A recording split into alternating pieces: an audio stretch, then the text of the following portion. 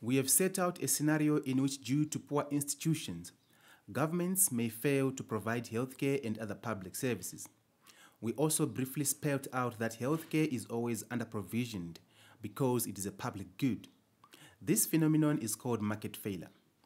It is a situation in which the free market fails to provide optimum outcomes. For example, a pharmaceutical monopoly will produce at the level that allows it to maximize profit, instead of a socially optimum, higher quantity at a lesser price to the consumer, holding other factors constant. The question then is, why do we have monopolies in fuel, medicines, and other critical supplies? These are relevant questions, especially given the millions of people who live in absolute poverty and cannot afford to buy essential goods and services that include healthcare as a result of monopolies.